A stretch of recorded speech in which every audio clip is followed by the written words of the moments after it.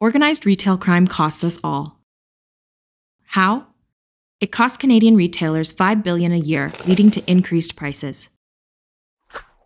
It's not just big retailers that are affected.